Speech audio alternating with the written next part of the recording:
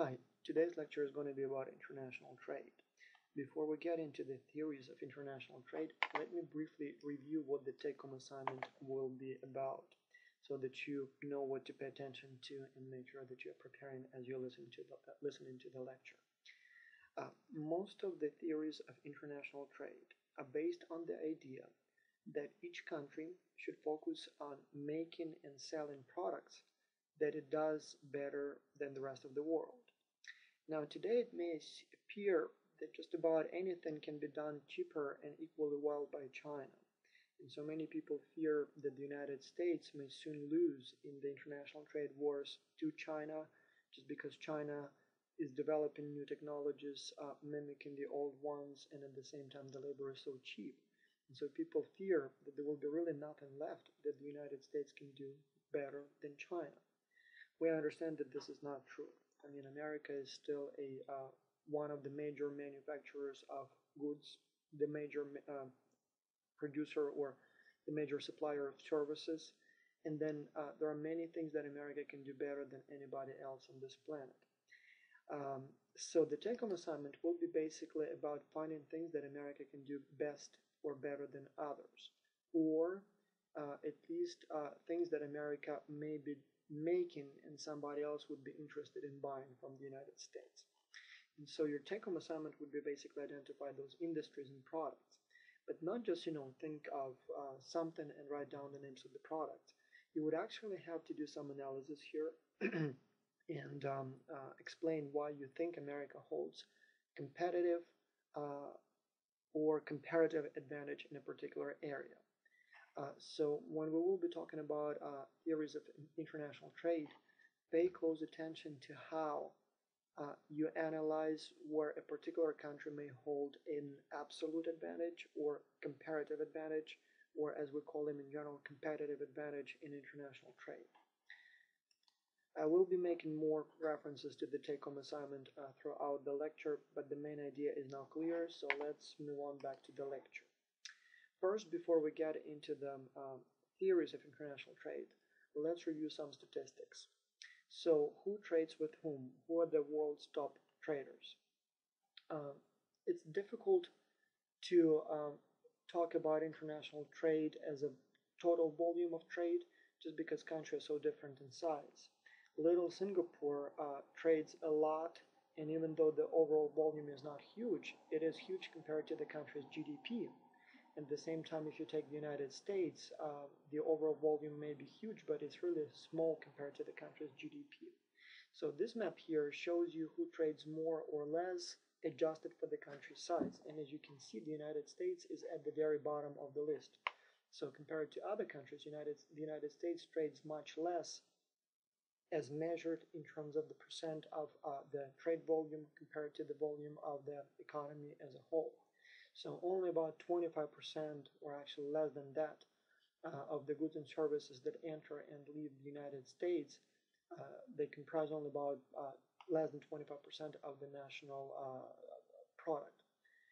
In comparison, for example, let's say Hong Kong or Singapore, you can actually see that they are selling and buying more than the GDP of the entire country. So in other words, the value or the price or the value of the goods that cross the country every year is much greater than the value of the goods and services made in the country. But this is not surprising. You would see that countries that have access to the sea are the biggest traders, and so obviously they are known ports and hubs. And again, Singapore and Hong Kong are obviously among them and actually highlighted on this map. And so it is the case for many European countries, particularly those that are close to the kind of crossroads, East, West, Asia, and Europe. Now, talking about the United States, can anyone tell me why the United States is at the end of the list? Why the United States is not trading as much as we would think it would, given its global position and importance in the world?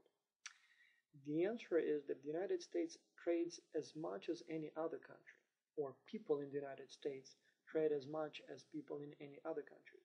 And the goods and services do move a lot within the United States and between the United States and other countries. The problem is that the United States is so big that a for example, transaction between a guy in New York and a guy in LA, or a service or a product going from New York to LA, would still be considered domestic. If you look at this map, you would understand that it's actually traveling a greater distance than, for example, crossing the entire Europe. But in the United States, it would still be considered domestic. Whereas, for example, in Europe, if you live in a small country like Belgium, Netherlands, or Luxembourg, like little countries here on the map, you would see that, just a few miles away from your home, and that's already international trade, because that's already not in Germany, but in Luxembourg, or in Belgium, or in the Netherlands.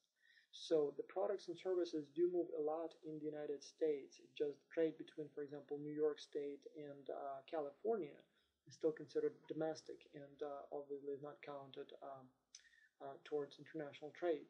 And so for that reason, the United States ends up at the bottom of the list in terms of the trade as a percentage of the GDP. Now, important things are that world trade is roughly 80% merchandise. So most of the trade between countries occurs in the form of made products. All that stuff that you see from China, from clothes to shoes to electronics and all so on, that's the main type of merchandise. The United States sells a lot to other countries outside China, primarily things like industrial equipment, airplanes, so kind of heavier, more high-tech stuff that is very capital intensive to make, so it requires lots of machinery to make those things. And so most of the trade is in the things that you can kind of touch. Services account only for about 20%, and those would be primarily financial services, insurance, call centers, that kind of stuff, and it's still a very small portion of the trade overall. Now, who are the world's top exporters? Well, not surprisingly, those are the countries that you probably suspect are top exporters. Interestingly, Germany is number one at this time, closely followed by the United States, and then China, Japan, France, and so on and so on. Many people would think that these days China is number one exporter, but as you can see, it's still, not quite half of what the United States sells. It's a little bit more than that, but still fairly smaller exporter than the United States is. One of the big reasons for that is that, yes, China sells many units of products, although, as I said, from matchsticks to cars. But the United States sells stuff that is much more expensive. I mean, one Boeing airplane is probably worth, 1,000 cars, and probably 10 million smaller things like, cups, like, for example, this one, probably made in China. But you know how many of these you need to make in order to sell for the same amount as, for example, a bulldozer by Caterpillar, or an airplane by Boeing. Germany, obviously, again, is a high-tech country, and so they primarily sell things like cars, chemical products, other high-tech equipment. And so, again, obviously, the value of those goods is very high, and so, not surprisingly, Germany is number one. But again, China is catching up really fast, not only by the increase in the number of units sold, but also in terms of the increase in the value of the goods, as well as the increase in sophistication and price of those goods. So China is definitely catching up, and soon enough probably will be where the United States is today. Japan, France, Netherlands, no surprises there. Canada, mainly natural resources, I'm guessing, but also lots of other things. Now, when you look at the exports of services, the United States is by far number one.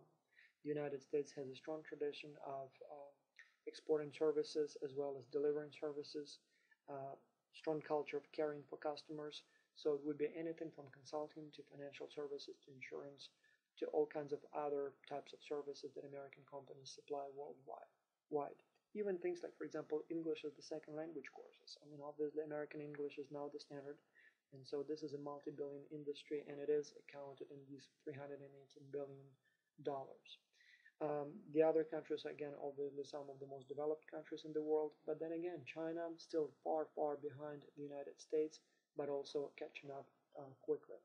I'm surprised not to see India on the list with India's programmers and call centers. I'm sure it would be also soon one of the top providers of services, but according to this map here, or this chart here, it's still not quite there where the United States is. These graphs are described better in the textbook, so I'm just going to say that the main trends are that high-income nations trade much more than low-income nations. So the United States, Germany, Europe in general trade much more than poor countries do, and this is probably not surprising. Interesting thing is that North America imports more from Asia as it exports to Asia. And again, it's not to say that the imports are twice as big as exports. There is some trade deficit, but not quite as huge. But the United States tends to export most of its stuff to Europe, whereas it buys more and more things from Asia. So there is a definitely growing gap here. Now, who trades with whom? Putting or making this complicated map simple, I would say that rich countries trade with rich countries, poor countries tend to trade with poor countries. So Latin American countries trade primarily among themselves, not only because they are also poor, but mainly because of the geographic proximity. The same applies to Africa, the same applies to developed European countries versus developing or Eastern European countries, and so on. So the United States trades more with Canada, and this is America's main trading partner, but then also Europe and Japan, and only then with the other less developed countries and regions. Now, in your optional readings, there is an excellent, very interesting article that I strongly recommend you to read. The article looks at, tries to predict who trades with whom, and it looks at a number of indicators or predictors that may explain why trade is occurring between countries. And so the factors that they explore include things like, for example, income level. As the country becomes richer, obviously the country will trade more. So there is just more to trade. And so the article looks at, for example, how much how much increase in trade will occur in response to 1% increase in income. And then physical distance, like kilometers or miles. So the longer the distance, the less or the more trade will be. Physical size of the country, access to the ocean, common border, common language, common regional trading blocks, like for example members of NAFTA, colonizer history, common colonizer, common currency, all those kinds of things. Now, what I'm interested is in whether or not you can predict which of these factors are the best predictors of trade. So if you have two countries, what would predict best or most trade between the nations? I'm going to reveal the answers in a second, but look at these numbers, look at these predictors, and see if you can guess which ones are more important factors that speed up trade between nations. Well, here are the answers. And the biggest predictor is colonizer history. So the United Kingdom trades much more with its former colonies, and the same thing applies to having a common colonizer. So the metropoly was building the relationships between its colonies or among its colonies and the metropoly or the center of the empire in such a way that all the roads were basically leading to Rome. And so even though Rome does not exist anymore, well, the city obviously does, but the Roman Empire doesn't, much of the trade still occurs along those paths, along the infrastructure paths built by the empire, and so that's a big deal. Now, it may seem like income level doesn't matter much, but it's not really true. I mean, here we're talking about 1% increase in income level. How much increase in trade does that translate into? And so the translation, or the conversion is actually fairly impressive. Extra 1% in income leads to extra 0.7% in trade, so that's kind of a big deal. The distance, the greater the distance, the more trade, surprisingly, and then the greater the physical. Must have gotten those wrong. The greater physical distance, the greater the trade, and then the greater the, hold on guys. Now this is embarrassing, and I probably should cut out that part from the video, but for now it will stay here. So the greater distance between the countries obviously lead to a decreased probability that the two countries will trade.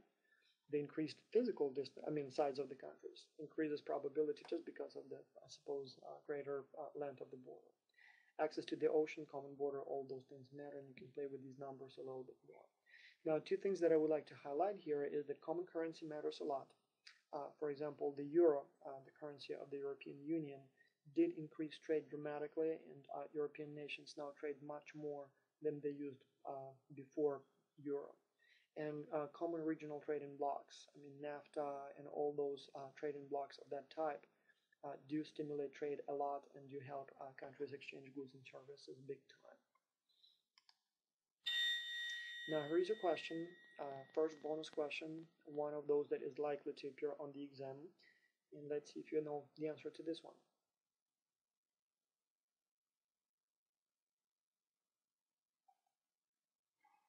3, 2, 1, and the answer obviously is, it is C, the United States is #1 exporter of services in the world. Now let's talk about specific theories. I mean, the whole international economics field is pretty much about explaining who trades with whom, as well as who should trade with whom. And so there have been a number of different theories that explain why people or countries trade, and what benefits or disadvantages certain factors may have or may impact the decision making in terms of who should trade with whom. One interesting thing about this graph, and as you can see there are many theories here, is that certain theories dominated the field for a long time. Like, for example, mercantilism has been the theory for like 3 centuries, and then more and more theories of international trade have been offered in the recent years. Now, the interesting thing is that the frequency with which new theories rise in the recent years is increasing, which probably indicates that what we know today may actually be proven to be wrong tomorrow. So I guess in defense of the theories, I would like to say that even though new theories are offered every pretty much year, it's not really that they invalidate the previous research. In most cases, they refine the previous research. So if I had to summarize the whole field with all these theories, I'd say that the international trade is still, I don't want to say poorly understood, but there is a good chance we will know the field much better, or we will have much better answers in a few years or maybe a few decades. Some of the knowledge is still fairly superficial, and the new theories will not invalidate what we know now, but will greatly refine and improve our understanding of what's going on. Right? So we're going to review some of these most important theories so that you know what may explain who trades with whom, and most importantly, what prescription we can give to national leaders in terms of international trade.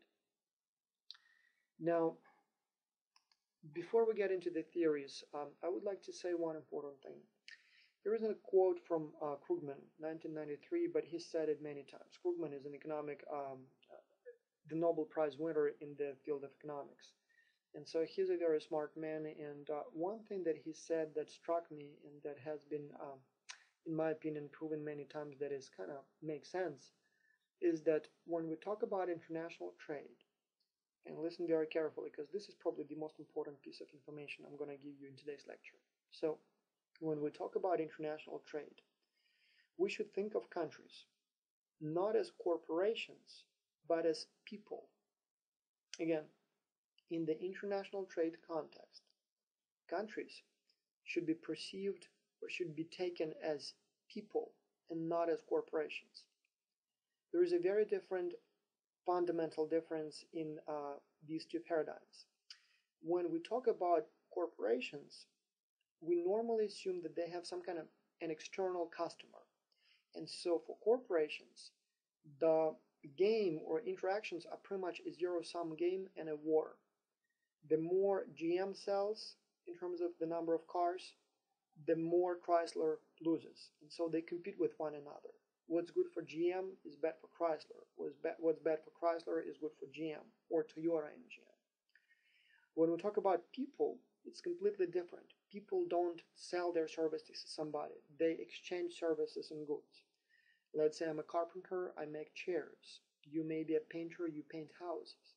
So we exchange. I make chairs for myself and for you. You paint your house and you paint my house. And we exchange services this way. So there is nobody that we compete for. We trade, we collaborate with you. So the trade between countries is very much like the exchange of services and goods between people. You rub my back, I rub your back. So mutually beneficial cooperation, not competition. So one of the reasons many people take international trade, job outsourcing, all that kind of stuff with some sort of hostility, because again, they often perceive their country to be a corporation that competes for some kind of external customer with, for example, China, and that's not true. whatever we get from China, that's not because China is selling their stuff better to some kind of customer, it's because we need it. The reason China sells so much to us because when you come to a store and you see a product like this mouse, you like it and you choose to buy it. So that benefits us because we get a good product for a lower price. The same thing when we sell something to China, that's not because we force them to buy it or not because we screwed them up and got the customer. No, there is no customer. We are the customers, so we exchange goods. And so it's very important that you understand that paradigm, because every time we say that China trades with the United States or what does the United States should sell, remember that that's almost like having Bobby and Billy and Sarah. And so the question is, what should they offer to one another to make each of the people or parties better off? So keep that in mind. Now, here is a real-life challenge that I would like to present you with before we discuss our first theory. And let's see if you will be able to come up with a good answer to this question. Imagine that there is a country, let's call it Exemplania, which is a comparatively rich country with an advanced technology, and it wants to gain most from its international trade. So, the king of Exemplania hires you and asks, whom should I trade with and what should I do to maximize the utility for my country? Now, Exemplania, as I said, is fairly rich and has some colonies, and it's a fairly advanced country. So you can think of, for example, like the United Kingdom in the times when it was the empire. So it has some poor neighbors, it has some rich neighbors in Europe. And so the king hired you as a consultant to help the king make the decision as to, who should trade with whom, should Exemplania increase or decrease its exports, increase or decrease its imports, and what should be imported or exported. What advice would you give to the country, to the king? If you're watching this video, now is a very good time to pause for a few seconds and give it some thought. It's an interesting exercise. So think as long as you want, pause the video, and hopefully now you're back after your pause and you have an answer. Now, I don't know what answer you personally gave me, but when I run this exercise in class, I get usually this type of answer. Increase exports, so sell more of your stuff overseas, decrease imports, and when you're selling stuff, try to sell high-tech stuff and try to buy natural resources. Makes perfect sense, right? So sell as much as you can, try to buy or limit imports as much as you can, so don't buy stuff. And when you're selling things, try to sell finished goods, and when you're buying things, try to buy natural resources. Now, if this is the advice that you gave me, and there is a very good chance that's what you would recommend, I'd say this is a very bad advice, and this is the advice that could have been given based on the theories of international trade from about 15th century through 18th century. Nobody thinks that way. Well, most people still think that way, but no good economist would advise you to do that. We tried that for several centuries, and we know this is not the way to maximize your wealth. This is what we would call the mercantilism theory. And so at that time, that's exactly what the goal was. Maintain trade surplus. So sell as much as you can and limit imports as much as you can. When you sell stuff, try to sell good, expensive, advanced products, buy natural resources, convert the trade surplus into gold, and basically collect wealth that way. Now, there are many flaws in this theory, and they are not obvious. And so many people think like, why? What's wrong with that? But there is a lot wrong with that theory, and so I would never advise something like that to a king if I were hired to do the job. Now, I recommend that you pause here for a few seconds and don't look at the inherent flaws listed here. Just pause for a second and think what's wrong with that kind of advice, why it's a bad advice. Now, I don't know what your concerns about the theory of international trade, mercantilism theory was, but let me review the main concerns. One, and this is the biggest problem, is that it assumes a zero trade game. So it assumes that the more we screw up our neighbors, the better off we are. Because if we win, they lose, but if they win, we must lose. And this is not true. This is completely wrong. This is just not true. I'll give you a few examples of why this is wrong. First, let me go back to Krugman and talk about countries as neighbors, as people, as opposed to as corporations. Imagine that you live in a neighborhood with, imagine that there are two neighborhoods in which you can settle down. In one neighborhood, everybody is rich and educated and professional. In this neighborhood, everybody is either an excellent programmer, or an excellent carpenter, or a painter, or an artist, or a lawyer, whatever that is. So they're very good at what they do, all highly professional people. In another neighborhood, everyone is pretty much homeless, and you're a college graduate, so you're a good, highly educated person. Question is, in which neighborhood would you prefer to live? Or imagine it is a whole country with people either highly educated, highly sophisticated, highly professional, versus a country of very poor people. In which one would you like to live? Well, obviously the answer is you probably want to live with the people or among the people who are very, very talented, advanced, educated, and professional. Why? Well, not only because it's going to be safer for you that way, and obviously it would be safer to you that way because poverty breeds crime and problems, but also because you can get more from those people. If you, let's say, are a business manager, right? So you probably want to get and trade with people who can offer the most in exchange. So you want to have a good carpenter by your side to make good furniture for you. You probably want to have a good artist by your side who can produce beautiful paintings for you. You probably want to have I don't know, great programmers around you so that they can make a great website for you. In exchange, you can offer your managerial expertise or whatever you specialize in, and so everybody benefits. Now, if everybody is a beggar around you, if everybody is a homeless person around you, yes, you would be much, much more skilled than anyone else, and so your services would be in much, much higher demand than anybody else's. But what can they offer you in exchange? That's one. And second, what can you charge for your services if nobody has money around you and cannot afford your services? So you'll probably end up selling your services for much less than you would have otherwise. And this is the case if you go to a developing country. The same expertise you would be paying $100,000 here in this country probably would be worth only $10,000 in the developing country, just because nobody can afford to pay more. It's exactly the same thing with the countries. Even though it may look like it's better off to be a rich, advanced country among poor neighbors so that whatever you have to offer everybody wants.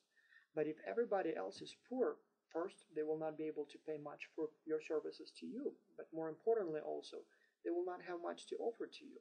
So, and then on top of that, obviously, they will not be happy with you, so there will be all kinds of safety concerns for your country, and that would be basically the same story of colony and colonizer. A couple more stories about this. The United Kingdom, would it be better off if it was surrounded by rich countries or by poor colonies? And again, it may sound like you can extract all those natural resources for nearly no money from the poor colonies, but again, the United Kingdom, as we now know, benefits much, much more from exchange of services and goods with, for example, Germany than with Ghana. Ghana is a huge country, as big or probably even bigger than Germany. But again, it's much more profitable to buy Mercedes and BMWs and sell to them your Rolls-Royce and Jaguars than to trade with poor Ghanaians who can really offer you nothing except for maybe some natural resources that they have. But even that, I mean, you can probably get them for a fair price from Germany if Germany had it. And probably the price wouldn't be really that different than the price you would be paying for the natural resources from the colony. So that's one thing. Second, sometimes again, the countries can be so poor that they cannot even buy anything from you. Like for example, in the 70s and 80s, when the United States just started developing relationships with China, there were a couple of companies, or some of the first companies that went into China. They were frantically looking for products and services that they can sell there. They saw over 1 billion people, and they thought, well, that's a huge market. So what can we sell to them? Well, obviously we can sell to them something that is very cheap. People here are not rich, so it got to be something very cheap so that they can, buy it from us. And so there was this one company that I read about that after much market analysis, they came to a conclusion that the only thing that they can sell is kerosene lamps. Those are very cheap, like $1 per unit. And they thought, well, all right, so this stuff people in China can buy, because anything more sophisticated, they won't have money. And it was a failure. The reason was because they were too expensive for the people there at that time. People in China in the 70s and even in the 80s were so poor that even the simplest products were too expensive for them. And so you couldn't make really much money. So when you think about countries as people, and you can think about trade as exchange, not as competition for some kind of external customer, you realize that you're much better off when you're a good back robber and he's a good back robber, so that you can rob his back well and he can rob your back well in exchange. Because if the person is, I don't know, crippled or not capable of scratching your back well, you don't really gain anything in it from this exchange, or at least not much. And so this is a very important thing to remember. Another thing is that mercantilism basically assumes a constant output and consumption. And again, this is not true. The pie is not only divided between the two countries, but can also expand. And the more you expand the pie, the better off everybody is, because each party gets a bigger, larger piece of pie. And even though in terms of percentage of the pie, you may be still getting the same 50%, or maybe even less than what you would have gotten if you were a big advanced metropolis and everybody else around you were colonies. But that smaller percentage may account for a much bigger volume. And so that's very important to remember. Finally, again, mercantilism usually leads, or inevitably leads, to the same conclusion: that try to oppress your neighbors, try to make them colonies, and so this way you will be better off. But as I said many times already, the poorer are your neighbors, the more oppressed they are, the worse off they are. And again, if I may use this kind of sensitive example of trade between people, mercantilism largely assumes basically slavery type of relationships. Take as much as you can from people around you, make them work for you for nothing, and you will be better off. And this is completely wrong. Not only because it's immoral to exploit other people, but because it's economically not feasible. If you have somebody work for you as a slave, the person first will not be able to fully develop its potential, his or her potential, right? So the person will not be able to be as productive as the person can be.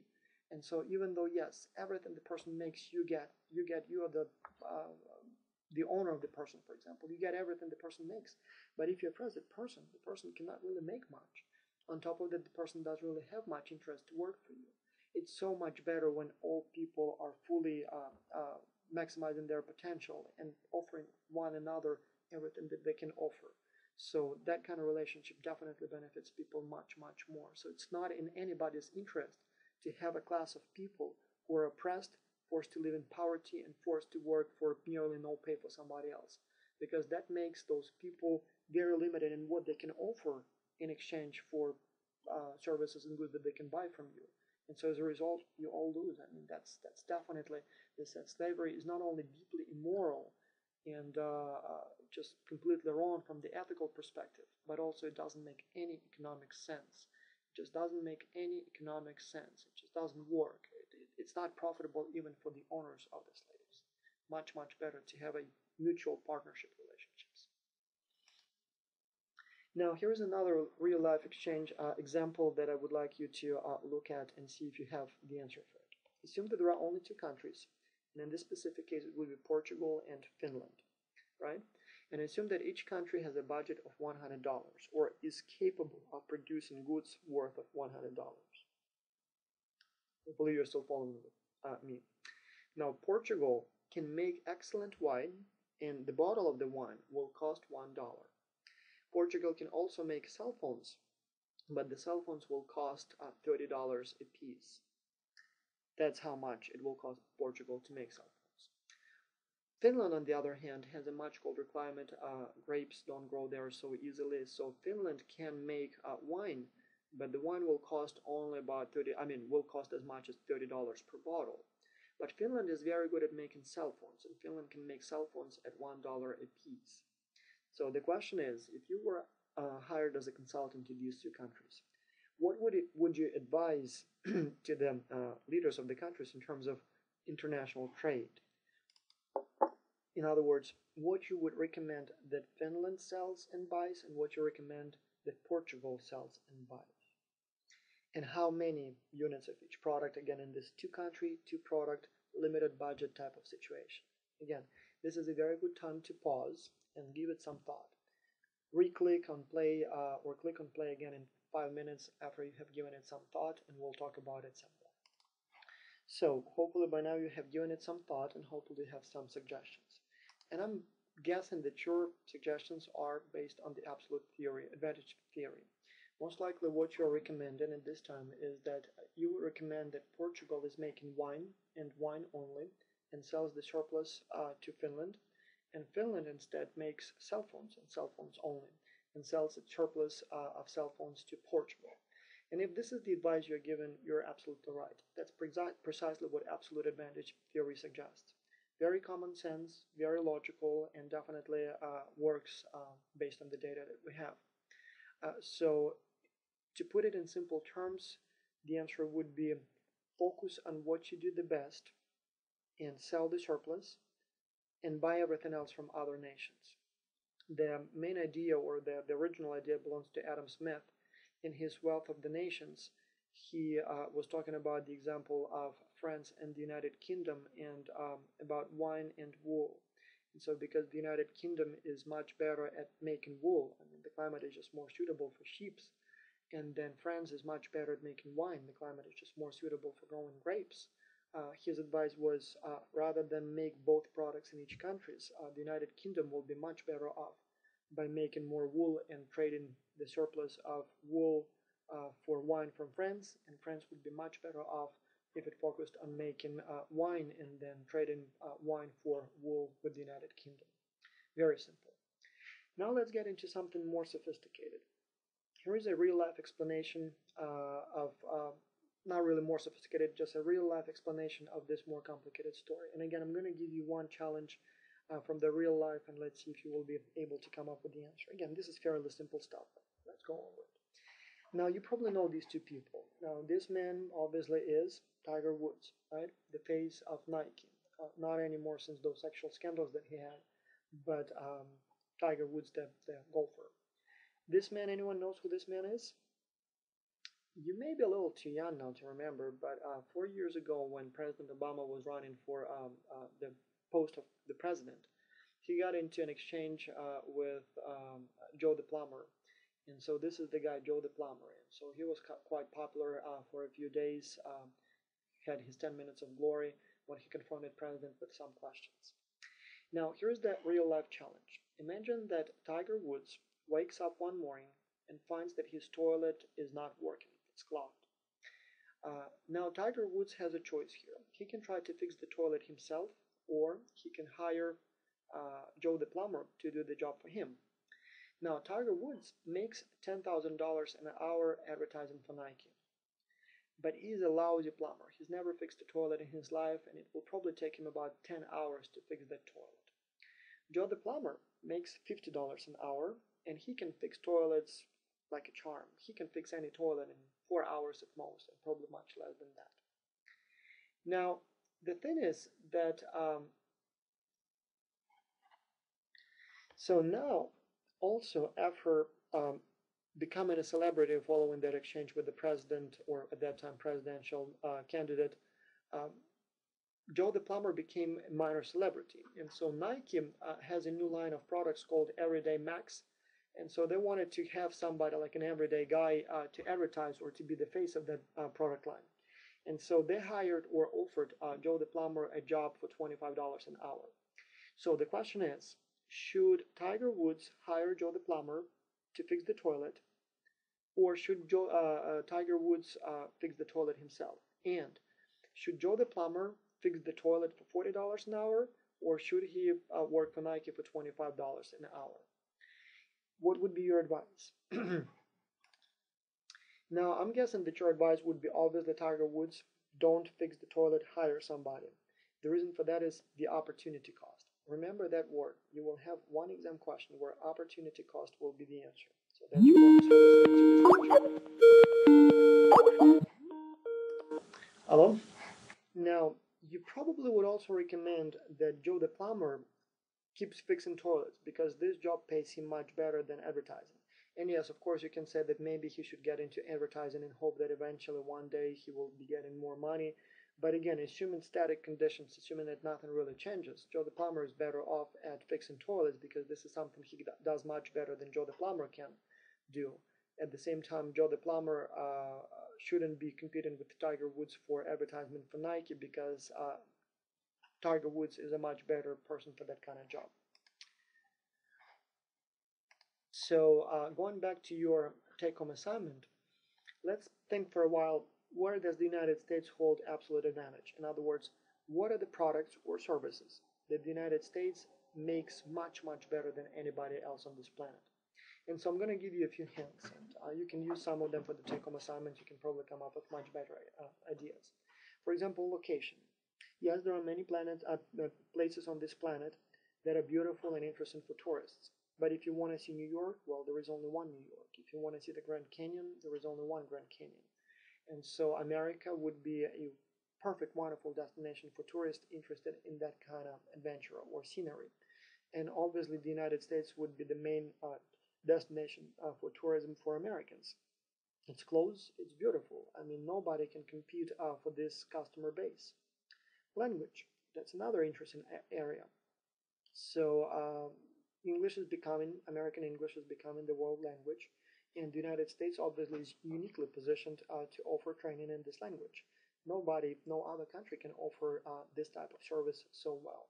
So ESL education is definitely where the United States has the absolute advantage. Customer service, again, the United States has a history of strong customer service.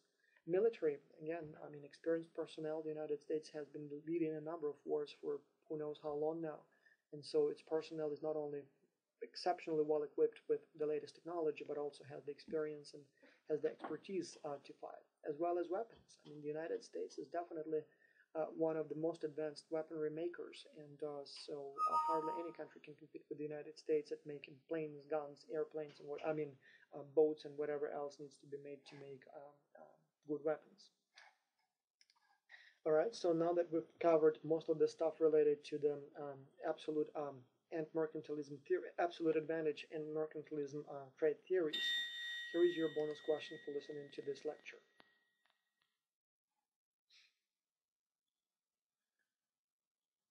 And the answer is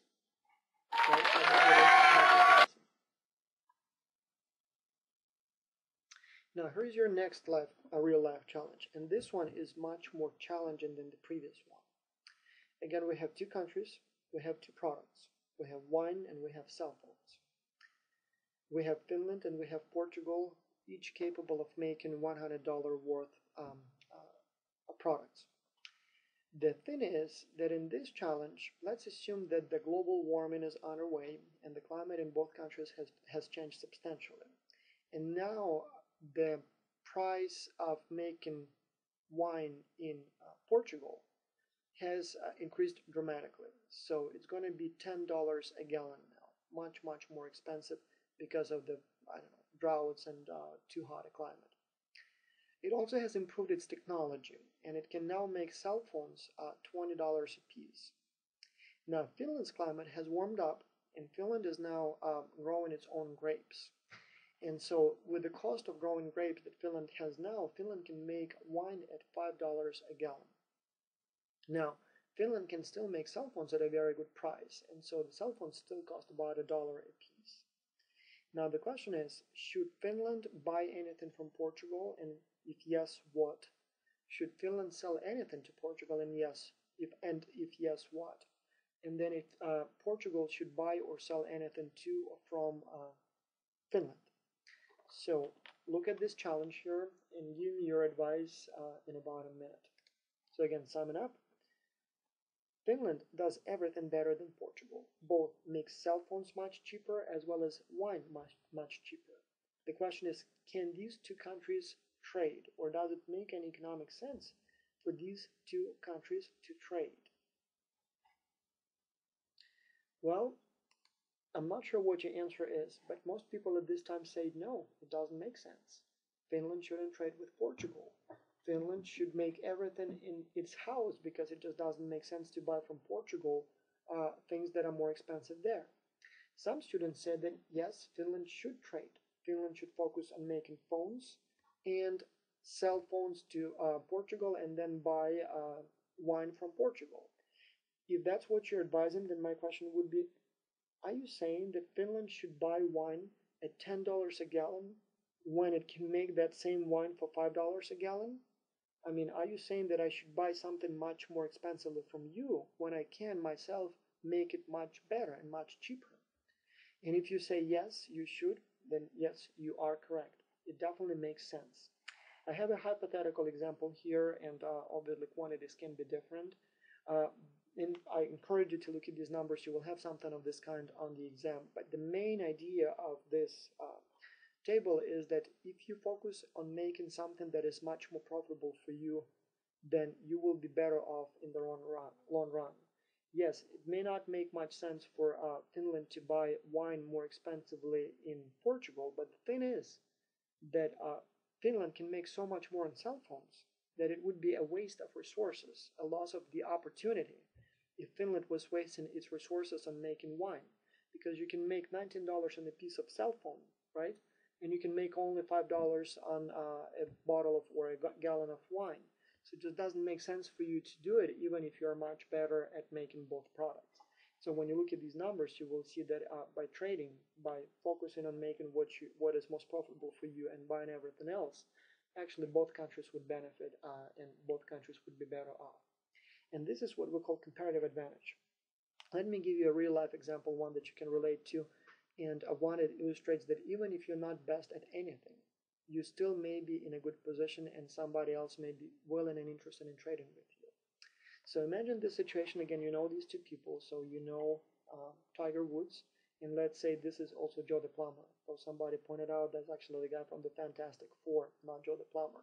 But imagine that this is Joe the Plumber who pumped up some iron because now he has a job with Nike and he makes $25 an hour, and so he just wanted to look better. So here's the story. Again, completely made up, but let's imagine that it's a true story. Jordan also works for Nike or advertises for Nike, and Nike pays him $10,000 an hour. Joe the Plumber, just like Tiger Woods in the previous example, wakes up one morning and finds that his toilet is clogged. Now, just like Tiger Woods in the previous example, Jordan has a choice. He can fix the toilet himself, or he can hire somebody else, Joe the Plumber, to fix the toilet for him. Now, Joe the Plumber also makes $50 an hour as a plumber, but now Nike offers him $40 an hour for advertising. So the question is, should Jordan hire Joe the Plumber, or should Joe the Plumber seek employment with Jordan? Now, there is one very important caveat here. Again, completely made up, but let's assume that is true. Jordan was growing up around an uncle who was a plumber, and so Michael Jordan is so good at fixing toilets, he can fix toilets better than he can shoot three-pointers. So he can fix the toilet in 1 hour himself. He can do it very, very easily. So he is much better at fixing toilets than Joe the Plumber is. Now, at the same time, Jordan is also much better than Joe the Plumber at advertising. So the kind of challenge here, or the little kind of trick here, is that Michael Jordan is best at everything here. He's better at advertising, and he's also better at fixing toilets. The question is, should he be hiring Joe the Plumber to do the job? Well, in this case, unlike the two-country story, it is obvious that yes, he should. Yes, Jordan should hire somebody else to fix the toilet because it just would be a waste of his time to do it himself. What I normally say to that when a student says that, I say, well, so are you saying that you should hire someone to do a job for you even when you can do that job better yourself? Obviously, the answer is yes. You shouldn't mow your own lawn just because you can do better the job than those guys that come and do it for you, because maybe you can make much more money as an accountant or as an artist or whatever else you do. And so this is what we call a comparative advantage theory. Even though Joe the Plumber in this specific situation is not best at anything, he is still likely going to be hired by somebody else to do a job for those people because of the opportunity cost, right? So the same thing with countries. Even if there is a country out there that may not be best at anything, it would still be in a position to trade with its neighbors, because its neighbors might be much more interested in focusing on other more profitable products and buying something from this country. Like, for example, take Japan. Japan is very good at making electronics, at making computer chips, at making industrial robots. And it may be also the best at fishing. But for Japan, wasting its resources on, for example, fishery is not really that profitable. And so in many cases, Japan actually buys the fish food from Thailand, from China, because it would be much more beneficial for Japan to spend its resources, its people's time on making things that are much more profitable than fishing, right?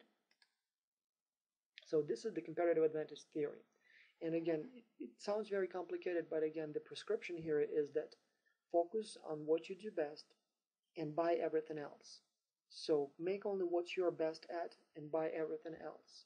And that means that even if you're better at everything than everybody else, just make the product that is most profitable and buy other things. Even if those other things can be made cheaper internally, it's still better for you to use your manpower on making stuff that is more profitable. I hope this makes sense to you. Now, the big question becomes, or is, are those theories not perfect? I mean, it seems like they explain fairly well who should trade with whom. They're definitely much better than mercantilism. So what's wrong with them? Why there is a need for better, newer theories? Can you think of disadvantages or limitations of the comparative advantage theory and the absolute advantage theory? I'm going to pause here for a while and let you think, and we'll come back in a few minutes, and hopefully you will have some thoughts by that time. Don't wait for me to continue on with the lecture. Give it some thought. This is an interesting exercise. I mean, I truly encourage you to pause here and give it some 5 or maybe even 10 minutes of thought. So what are the limitations and disadvantages of the comparative advantage theory? Well, there are many. First, it assumes that the nations are trying to maximize its production and consumption, but it's not always the case. It's not all about consuming more and buying and selling more. Other things that may be political factors or maybe societal factors may play out and play an important role. Like, for example, often it may be a desire to reduce unemployment, and so sometimes projects that may not make much economic sense would be in place just to keep people employed. Second, and this is a big deal, the theory largely ignores the transportation cost. It just assumes that once I want to sell or buy something from or to a country, that's all I need to decide. As long as I decide, I just can move the products. In reality, the distance may mean lots of cost. I mean, a very high cost of transportation. And then all of a sudden, all the math just doesn't add up. Another very important thing is that it assumes 100% employment. Yes, opportunity cost is a big deal. Yes, opportunity cost is an important factor. Why would Finland want to make wine when it can make so much money on the phones? But the truth is that in many cases there are unemployed people, and so if not everyone is employed making cell phones, perhaps it would be better to have those people employed making wine if they're not capable of making phones, than to buy wine from Portugal, because otherwise they would be just unemployed. So this important factor is largely ignored. Also, it ignores things like, for example, economies of scale. So the more you produce a certain product, the cheaper one unit becomes. And so sometimes for a country, I mean, when we say Portugal, it costs $20 to make a gallon of wine. Well, it may cost $20 to make the first gallon of wine, but if you make 1 million gallons of wine, maybe the marginal cost of that last unit will be much lower. Finally, and this is probably most importantly, these theories assume perfect economic conditions, meaning that whoever wants to buy, buys, whoever wants to sell, sells. And it's not always the case. What if I want to buy your cell phones, but you don't want to sell them to me? Or if I want to sell to you my wine, what if you don't want to buy your wine for either political reasons or whatever other reasons? It also assumes that there are no import tariffs and other barriers to trade. And in many cases, that's not the case. Maybe the Parliament of Portugal became more protectionist and decided to raise import tariffs on Finland's phones. And so, again, that makes it completely a different story in terms of, if you should trade or not. Plus, obviously, it ignores such things as, like historic dominance, for example, or first mover advantage, or consumer brand preferences, or whatever else. Maybe these days everybody wants to buy iPhones and not Nokia phones. And maybe even there is no difference between those two brands, but people may like one and not like the other. And so economic feasibility and economic advantages purely based on price and value may not always be as important as consumer perceptions and preferences. Now, here are a few more examples of or explanations of issues related to comparative advantage theory. I'm going to skip them. You can read them in the slides when you have a minute, but these are some of the more interesting examples related to the United States. And so briefly, the truth is that, for example, the United States has one of the highest productivity rates in the entire world. So the truth is that the United States can actually make just about anything better than anyone else, including, for example, things that we buy from China. The reason we still buy so much stuff from China, like including t-shirts, for example, it's not because China can make them better, and not even necessarily can make them cheaper. The reason is because there are not so many people in the United States available to make that stuff. Yes, there are many unemployed people at this time. That is true. But they're scattered around the country. And so if you wanted to, for example, open a factory here in the in Greensboro, you wouldn't find that many people available right away to work on that specific product. And so as a result, sometimes it's cheaper to buy it from China than to look for, to develop a capability to make this product internally. Second, if you have lots of money and enough to build a factory, chances are you will be much better off making, for example, I don't know, medical equipment chips than to make t-shirts. And so one of the reasons t-shirts are not made in the United States is not because somebody's evil, either China or entrepreneurs that are not patriotic enough. No, it's because if you have $10 million, enough to build a small factory, you will probably invest the money in something else, something that is more profitable than t-shirts. And so the reason China makes them is because it just doesn't make much sense to make them in the United States. People here are much more qualified, are much more educated, and they are capable of making things that are much more profitable. So things are happening not because of the world conspiracy or somebody not being a good person. In most cases, it's because there are incentives to do it this way and not another way. And so the reason nobody makes t-shirts anymore in the United States is not because they're bad, just because they can make more money for the United States and offer better jobs for Americans than making t-shirts. Now here is your next bonus question. I like to include this question in exams even though it will not appear in the same form, but questions of this type are likely to appear on the exam. So try to kind of understand what's going on here. The numbers will be different, so no need to photograph this question and commit it to memory. It's better to understand what's going on here so that when you see a situation like this again, you will know better how to answer it.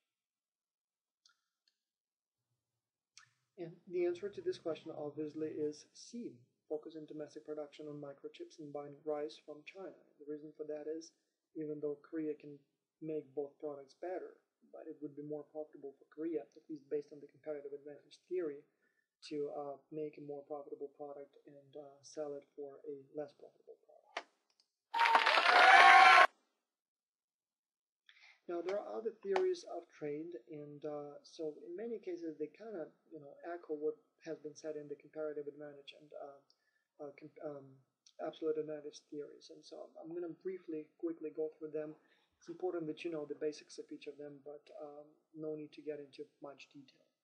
Like for example, one of the theories is called factor proportions theory. This one looks at what they call factors.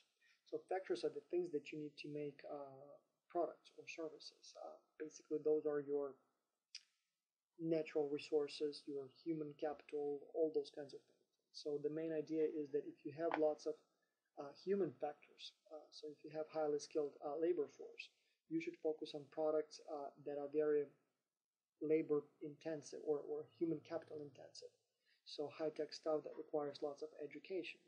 If on the other hand you have, let's say, lots of land or lots of natural resources, then you should be making products that require that kind of factor or resource. So if you have lots of oil, focus on making oil or producing oil. If you have lots of dollars, for example, focus on products that are highly capital intensive, products that require lots of money to make, but not necessarily lots of human capital. Can you think of other examples? And the question that I normally ask at this stage is just to illustrate how it works. The United States obviously has lots of money, right? It's one of the probably the richest nation. And so for the United States, based on this theory, it makes sense to focus on production of products that are very capital intensive, products that require lots of money to make, because other countries don't have much advantage in this area. They just don't have enough money to make that kind of investment.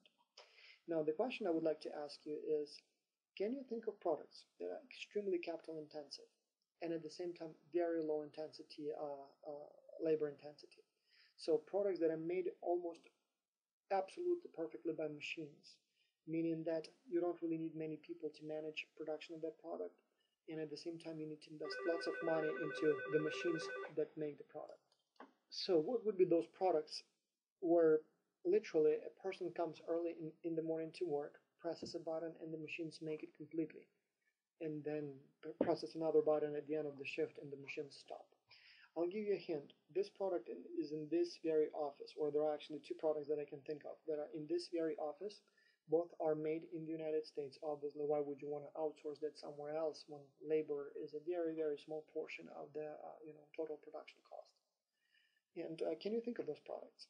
When I ask this question, students normally think of computers or iPhones or some kind of high-tech equipment, and this is completely wrong.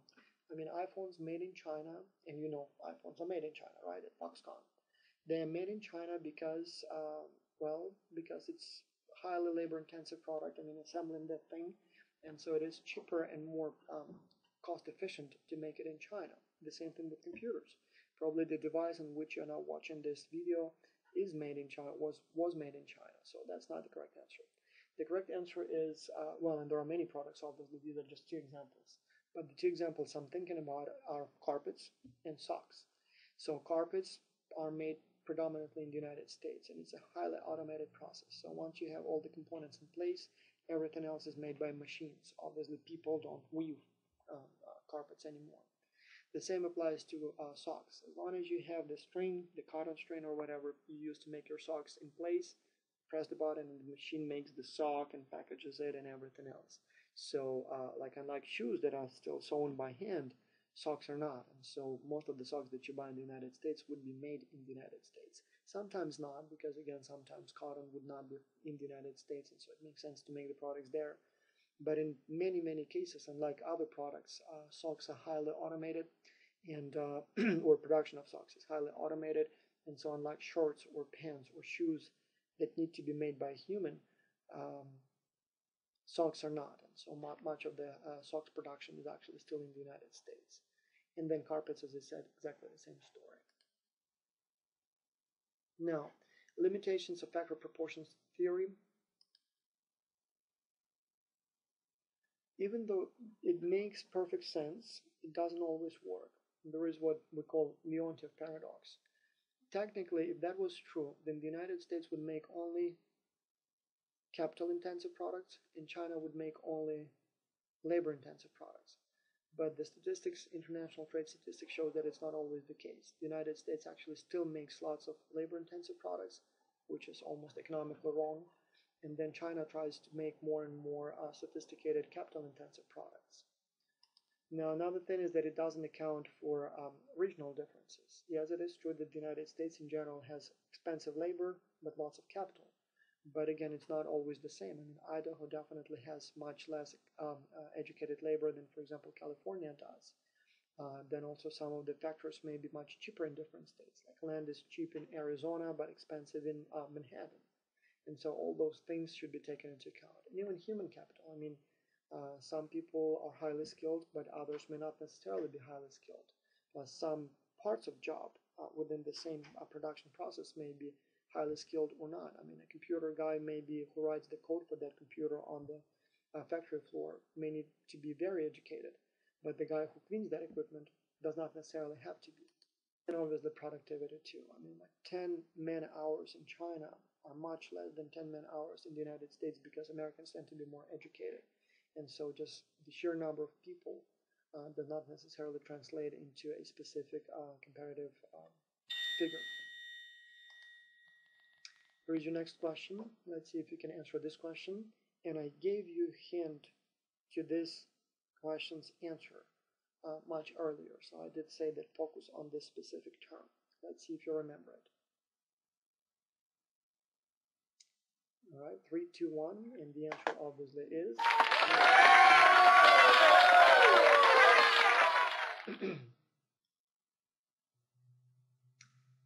Now, there are a few more theories that I would like to mention. One of them is internal product life cycle theory. I'll use a specific product as an example, and so this product would be a computer. And so the theory says that the life cycle of the product may determine who makes what and when. So for example, in the 80s, a computer was a new product, and only the United States really could make computers. At that time, the United States would be making all of its computers and then selling them around the world. But then as over time computer has become a more standardized product and everyone can make one now, or just about any country, it didn't make sense for the United States anymore to keep making that product because China can make it equally well or maybe even better.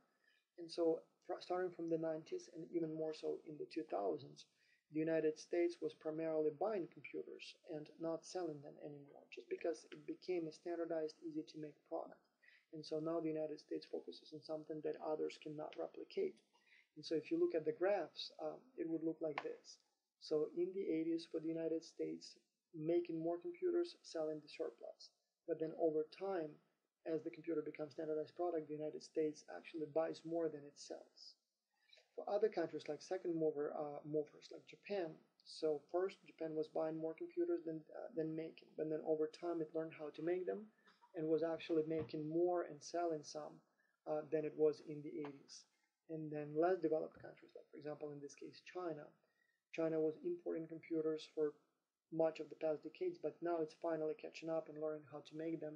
And so starting a few years ago, China actually makes more computers than it actually needs, and in fact, most of the computers are now made in China because the first mover and the second mover don't want to make them anymore. They want to focus on something more sophisticated. Now, limitations of the internal production line theory is that it sometimes kind of, again, oversimplifies things. First, it works best for manufacturing products, and particularly for products that are not so easy to make.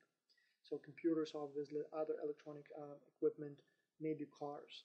But it doesn't work very well for such products like, for example, luxury items. For example, arm watches.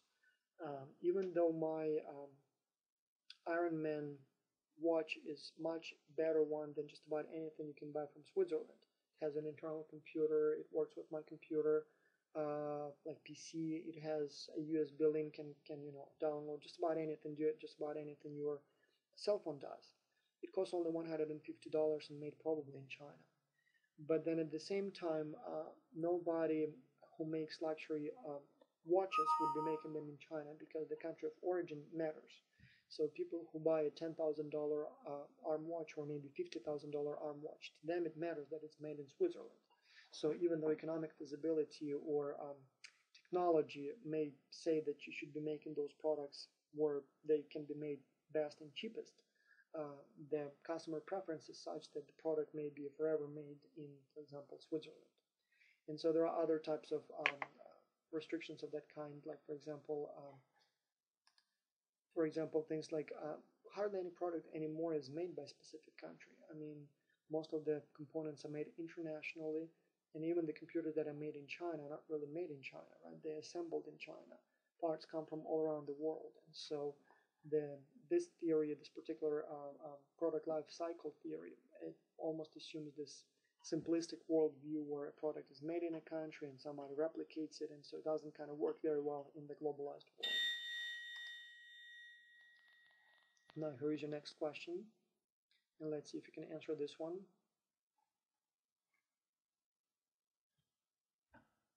And obviously the answer is comparative advantage. Now the final theory that takes it all into account or almost synthesizes all those previous theories, not quite that way, but a more comprehensive one, that's what we call the national competitive advantage theory, presented by Michael Porter, a guy at the Harvard Business School. And so he talks about 4 different clusters or factors that should be taken into account. So those would be factor conditions, firm strategy, demand conditions, and related and supporting industries. And I'm going to go over each of them one by one to illustrate what he's talking about. So when he talks about factor conditions, those would be your basic factors like geography, climate, natural resources, labor force, as well as advanced factors, like for example, education system in place or network of professional schools or community colleges or that kind of stuff. And so I'm going to use an example of the tile industry and Italy. And so I'm not sure if you know, but Italy is #1 manufacturer of tile. So the best tile comes from Italy, and it's the highest quality, highest price. And Italy, even though it's a comparatively small country, makes probably over half of world's tile production. One of the reasons for that is because they have the factory conditions there. So first of all, it's the right geography. So they have the natural resource, the limestone or whatever they use to make tile, glue, or I mean clay. They have lots of it. So for them, obviously, it's an advantage. Second, they have the advanced factors. When Italy was completely destroyed in the Second World War, following the war, they were trying to develop an industry to rebuild the country, and so they needed lots of building materials. And so they developed a sophisticated network of community colleges and apprenticeship programs, and so including for tile industry.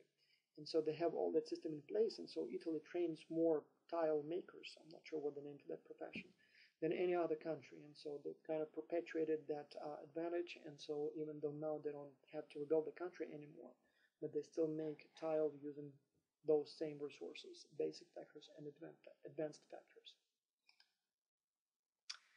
It is important to remember, however, that the basic factor conditions change over time.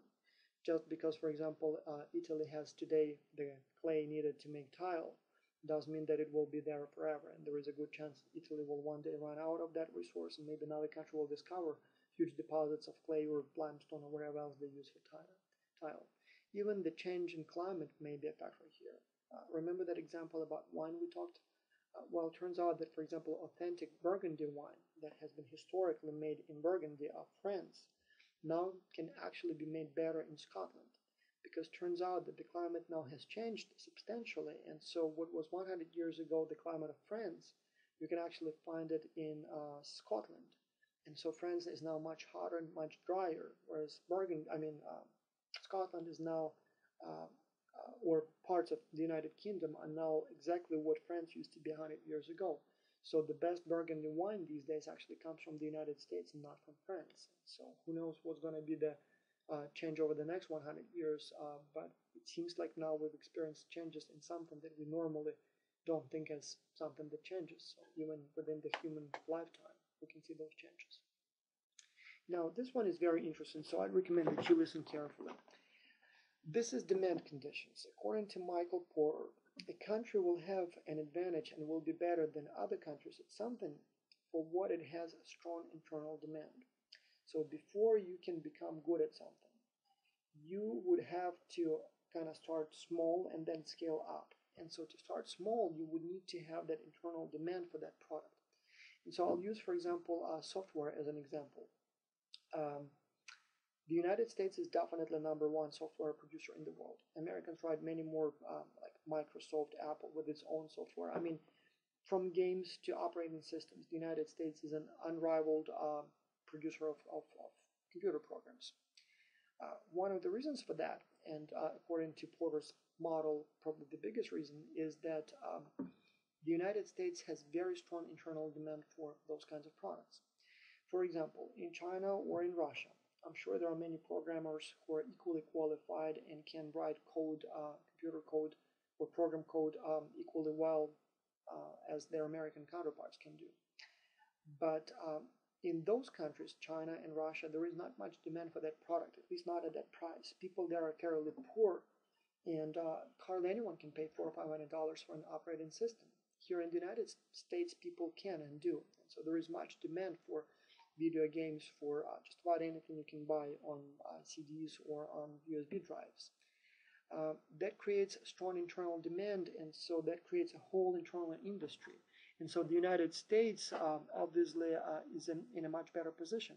So in other words, if you want to write a computer code, you have to be in the United States, because if you're in Russia, I mean, once you sell the first copy, somebody will pirate it and sell for much less. And so the United States here has a very big advantage.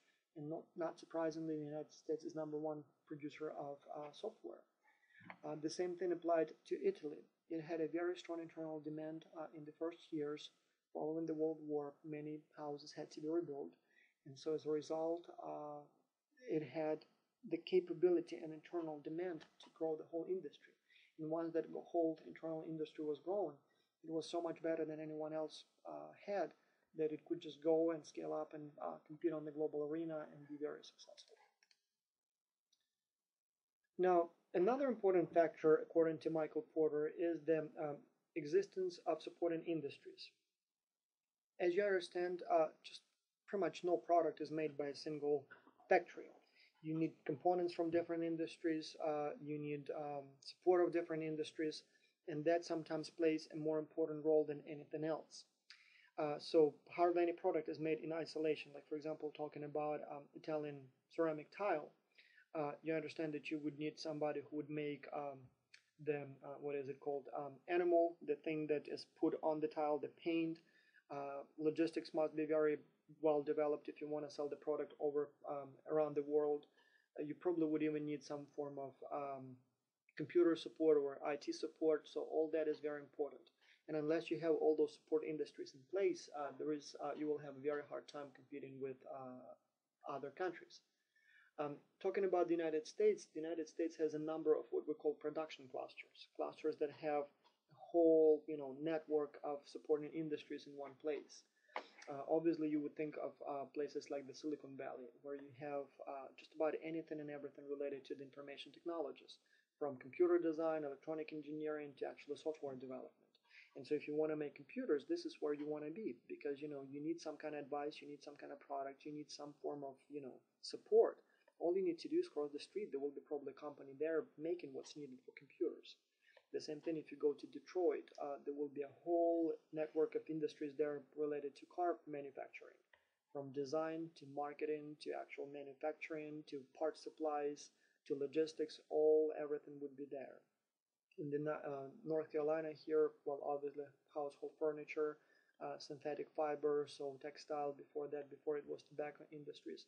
So the whole thing is in place. And so there are many clusters like that in the United States, and because of that, the United States may be very good at making those specific products and selling them around the world. Now, talking about the support or importance of the support industries, let me give you a couple of examples. One would be, can you name the country that is the biggest exporter of diamonds? So a country that makes the most on diamonds in terms of the dollars, or value of diamonds sold in terms of dollars. Can you name that country? Most people would say Russia or Canada or someplace in Africa, because this is where the natural resources are. That's where the unpolished diamonds are. But the answer is it's Israel. Israel doesn't have any diamonds of its own, but Israel has the whole network of industries in place needed to polish and sell and store diamonds. So from, as I said, the logistics to polishing to selling to marketing to storing them in some kind of vaults. So Israel excels at that specific thing. So because of the support industries, Israel actually ends up making much more on diamonds than, for example, as I said, Canada or Russia, who actually have the diamonds. The same interesting, funny example almost is that do you know where or what country sells most of the products sold in China? In other words, when you walk into a Chinese superstore and you see all those products on the shelves, do you know the country of origin of the company that placed those products on the shelves in China? Not necessarily where they were made, but what was the company responsible for this final stage of actually delivering that product and putting it on the shelves? Not necessarily physically, but who was the last owner of the product before it appeared on the shelves? The answer is Hong Kong.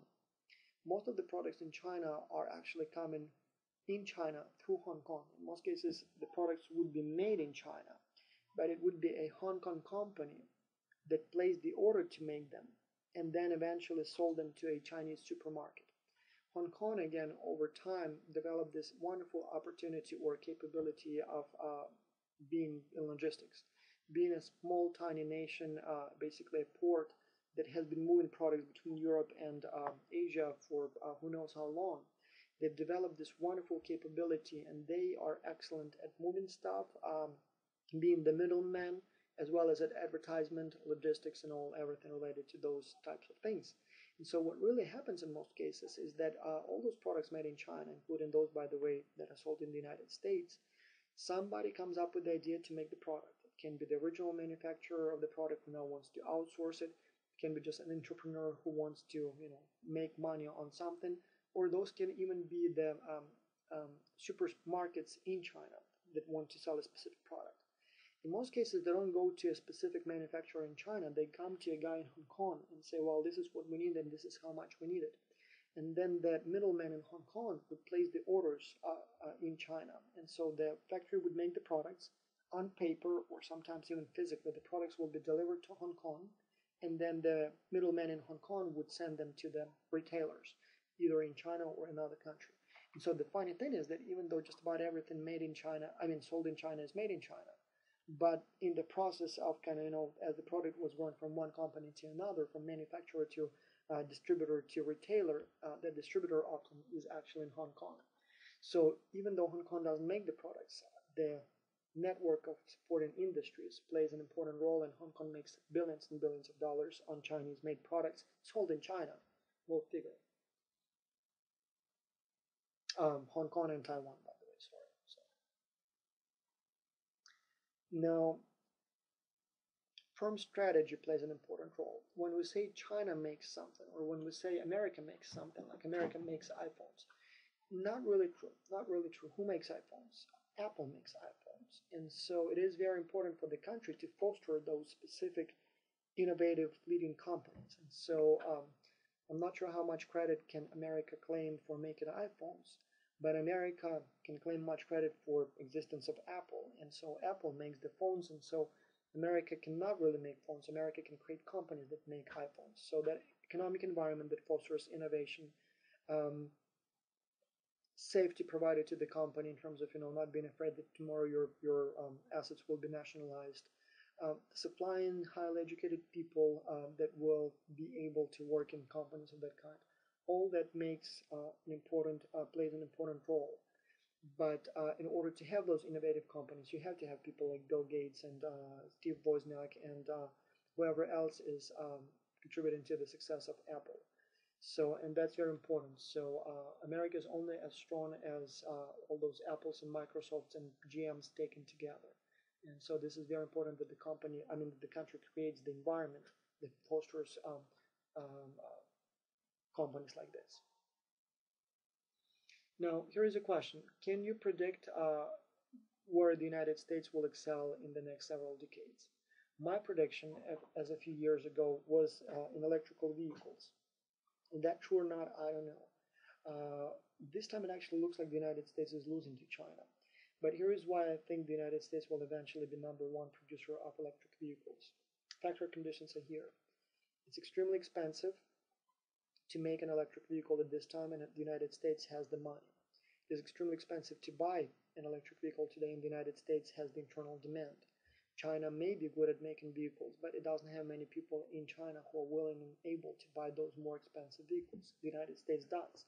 Lots of people there driving all those Priuses and Leafs, and so that's an important thing. The United States also has all the support industries. An electric vehicle needs lots of support, from the Silicon Valley type of support all the way to the actual natural resources, to ability to make cars, to ability to market cars. And the United States is very good at that. Now, in addition, the United States has a number of companies that are very good at this stuff. So, for example, Tesla obviously is doing very well. And so soon this year, they will be selling what is it called, the Concept S, the sedan. So now they only make the Roadster, the sports car, but they will have a 5-seater by the end of the year. Then obviously Nissan Leaf makes its cars in the United States, even though it's a Japanese company. And then there are a number of other companies that make electric cars in the United States, including, by the way, Chevy Bolt of GM, and then obviously Ford and Chrysler experimenting with their technologies. But then there are a number of startups that make vehicles for like corporate fleets and for city vehicles, and then buses, electric buses, and all that stuff. And then obviously there is also government support, and that's a big deal. Though again, at this time, it's nothing compared to how much support the German, Chinese governments are given into this kind of industry. But there is some, and hopefully there will be more in the future. And if everything holds as it is, I'm predicting that soon enough the United States will be #1 in making electrical vehicles. Can you think of more examples? All right, so let me give you a couple more questions for your patience to be here with me. So can you answer this question? And obviously the answer is...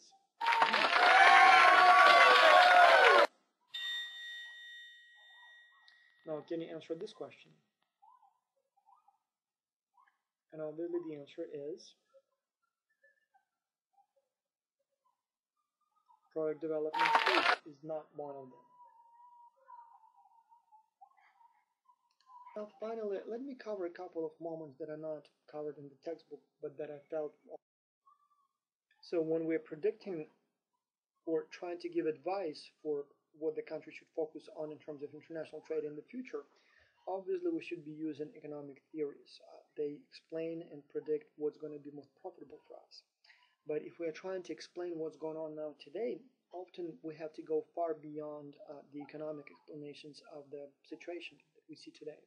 And so let me give you a few examples of how non-economic factors often may shape who trades with whom. So let me give you a few things.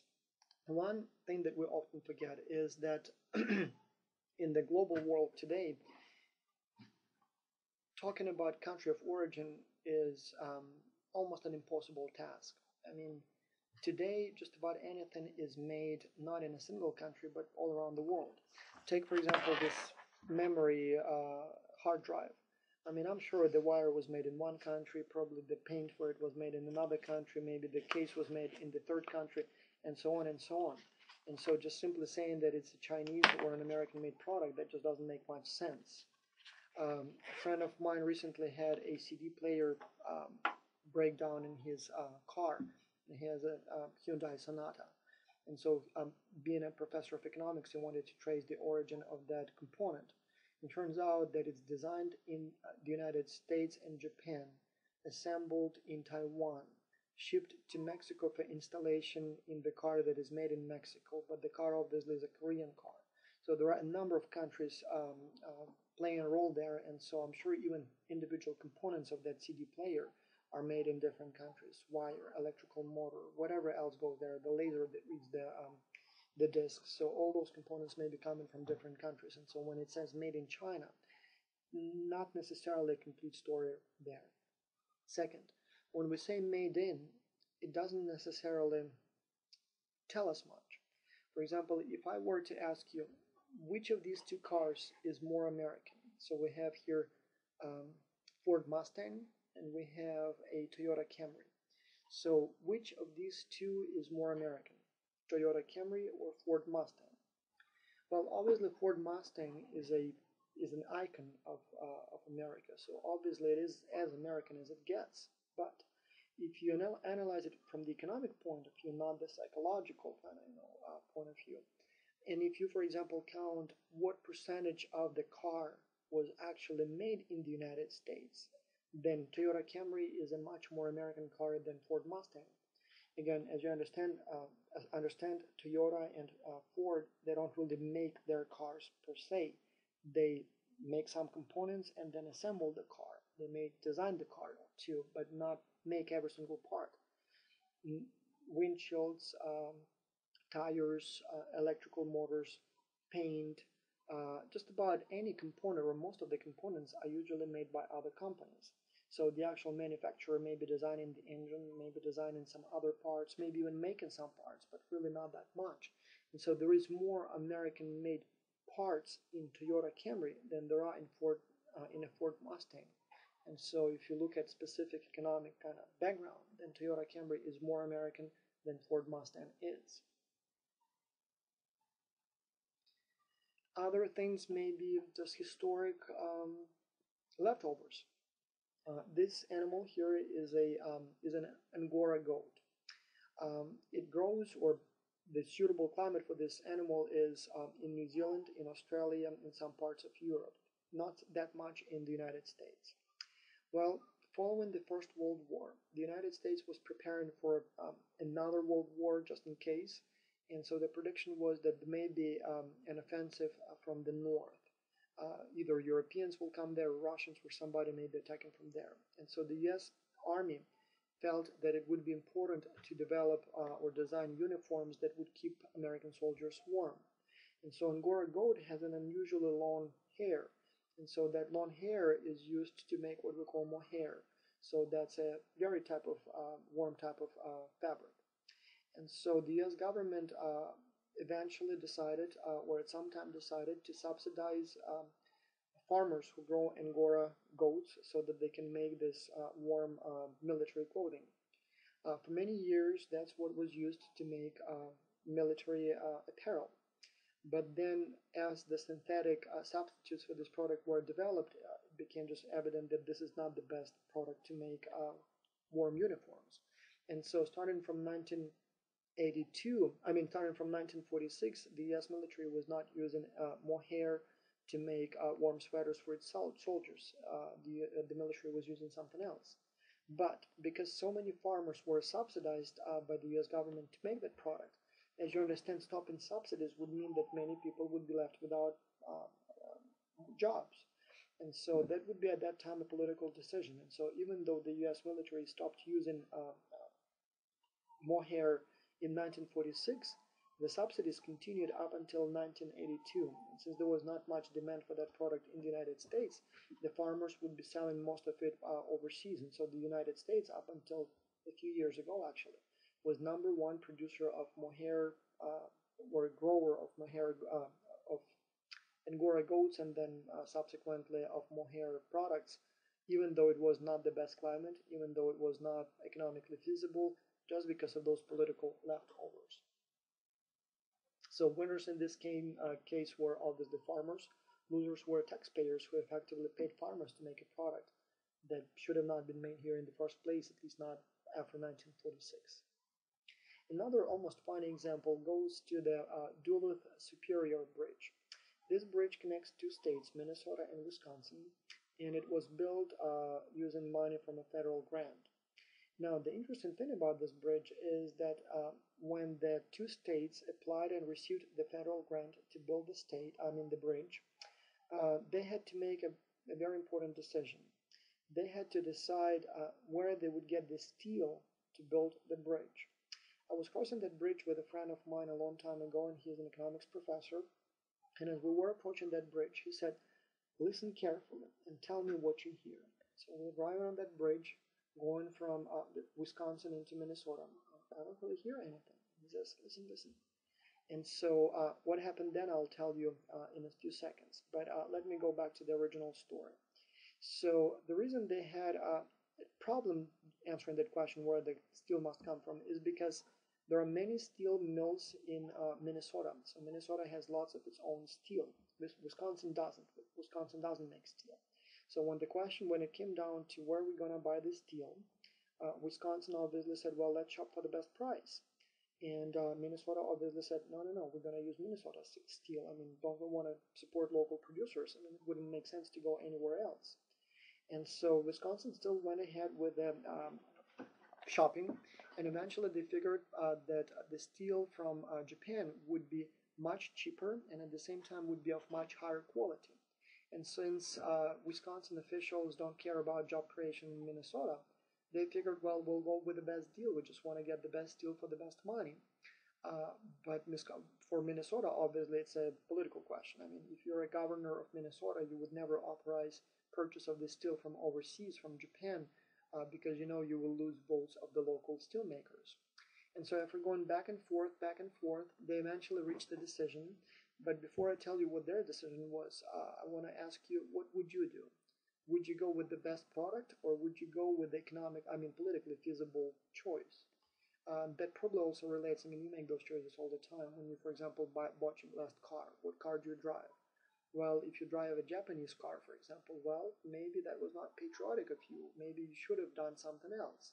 On the other hand, if the best option for you in terms of quality and value is something that is made outside the country, the question is, should you sacrifice, and how much, in order to keep jobs in your country?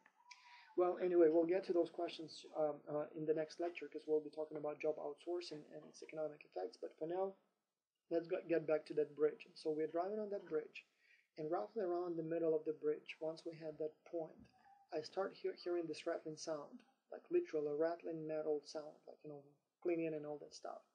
And so what happened, and the reason I heard that sound was that after going back and forth, the commission, the bi-state commission, couldn't reach a compromise.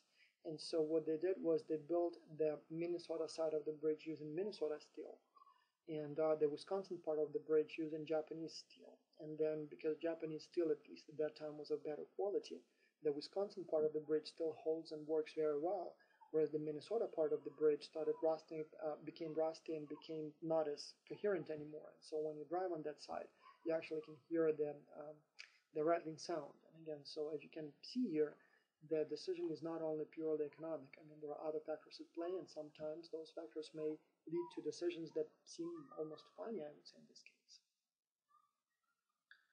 Now, another, and this is very important, and I'll talk more about it in the next lecture, but when we talk about decisions about who buys and who sells what, in most cases, it's not really an economic choice. In many cases, that's the result of the impact of the interest groups.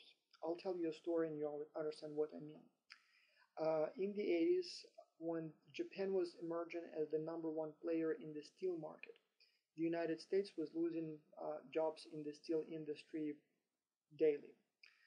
The reason they call that region in the Midwest the Rust Belt is because there used to be lots of steel-related production going on there, and there is not anymore. And so it kind of became rusty. So not much going on there anymore. Now, when that was happening in the 80s, primarily, American steelmakers felt that they needed protection because, see, the Japanese are coming and taking our jobs. And so the United Steelworkers is one of the biggest and most successful labor unions that represents steelworkers in the United States. And they were very successful at lobbying a law that would impose a huge import tariff on Japanese steel in an attempt to protect American jobs. So they were successful at lobbying that bill, and so it was before the Congress and awaiting a vote that would be happening sometime soon. Everything sounds very nice in theory, right? So Americans are losing jobs to Japanese, so let's impose import tariffs on Japanese steel to protect American jobs. Sounds very patriotic and sounds very economically reasonable. Well, the bill was never passed, and you know why? Because once it became a possibility that the bill may be passed, another very powerful labor union intervened, and that's the United Auto Workers. Turns out that the auto workers actually benefit a lot from the cheap steel, and by being able to buy cheap Japanese steel, they can make better and cheaper cars. Now, if the original bill was passed, that would mean that the jobs in the United Steel or in the steel industry would be preserved. But that would also mean that the auto workers would have a harder time selling their products both in the United States because they're more expensive, as well as competing internationally because they no longer would be buying Japanese steel. And so that would mean that the jobs in auto industry would be lost.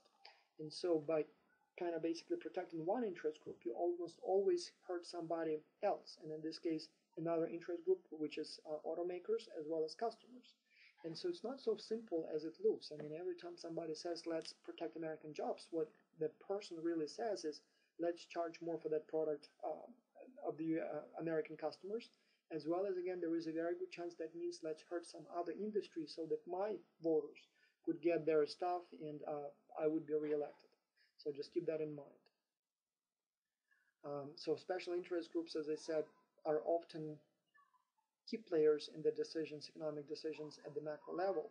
But again, it got to be taken into account at a more sophisticated level because, again, by protecting one group, you're not necessarily keeping everyone else in the same situation. You're often hurting other groups, and usually it's at least the customers and in many cases some other industries. Now, here's your last question for today. 3, 2, 1, and the answer is non-economic factors in international trade. This is what you need to know on the exam, and as always, I guarantee you there will be nothing on the exam that is not covered on this list. Thank you very much, and I'll see you in the next video lecture.